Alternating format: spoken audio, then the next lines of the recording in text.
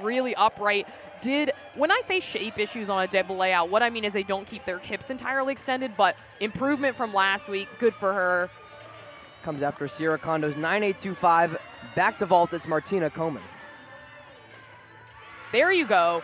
That's what Nebraska was missing. One of those big 1.5s, and just have had some flukes in this lineup so far, unfortunately, but she got those dynamics. Didn't quite get the stick, but a really big 1.5. Comin, another Italian on the roster for head coach Heather Brink. Brings it in that 5 spot. It comes after box guys